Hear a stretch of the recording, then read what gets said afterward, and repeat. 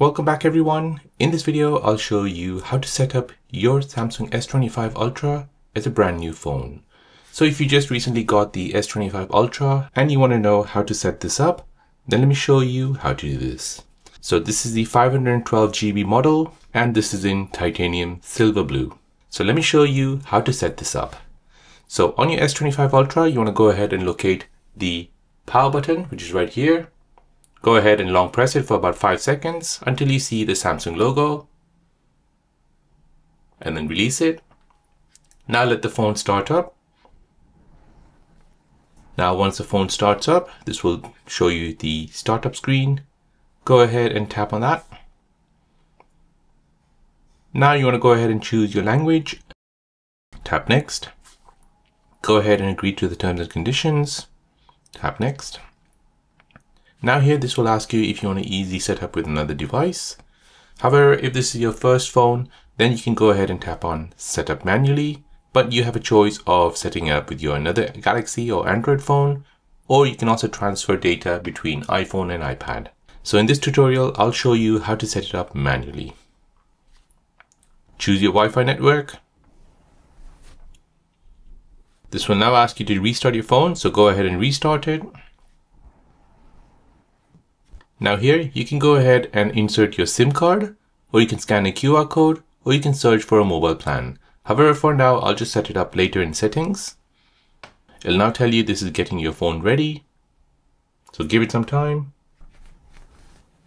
So on the screen now, it'll ask you if you want to copy apps and data. So you can choose to transfer your data, apps, contacts, or Google account from another phone. However, since this is a brand new phone, I'll just go ahead and tap on Don't Copy.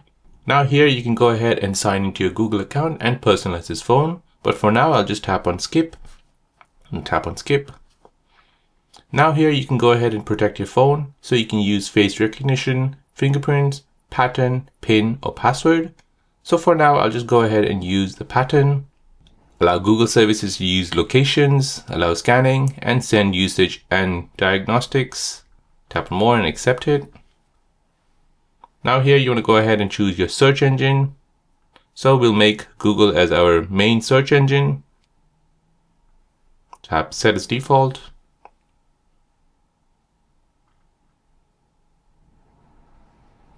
Now this is asking you to log into your Samsung account. If you do have a Samsung account, go ahead and log in. If you don't have it, just tap on forgot password or don't have it, and we'll set it up later in settings.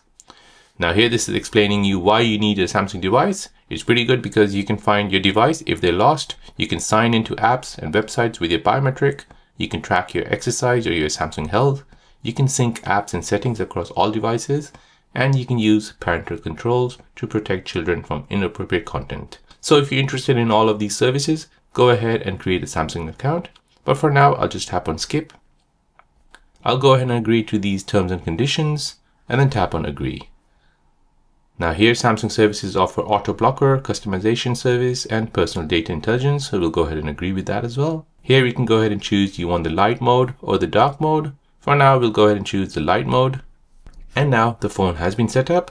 Once you're done, go ahead and tap on home. And now you've completed setup on your Samsung S25 Ultra. So there you go guys, that is how to set up your Samsung S25 Ultra. If you're new on the channel and you want to find out more about your iPhone, your Android phone, or any other social media apps, then don't forget to subscribe to this channel to become a part of the Simple Dad community. Hit the like button if you find this video useful.